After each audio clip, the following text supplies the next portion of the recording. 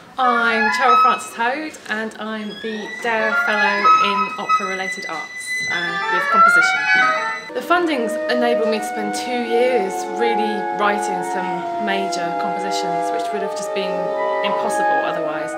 I've written a half-hour song cycle, I've written a 20-minute piece for children and professional musicians, and I've just finished an opera, a 90-minute opera about Amy Johnson, which we're in rehearsal at the moment and is going to be premiered here in Leeds. It's been the most fantastic opportunity I could imagine, really. Apart from the time that this job has afforded me, I've had the chance to meet and discuss and take workshops with people throughout the university, from the science department, from the English department, and some projects that I'm starting now are going to go way beyond my fellowship.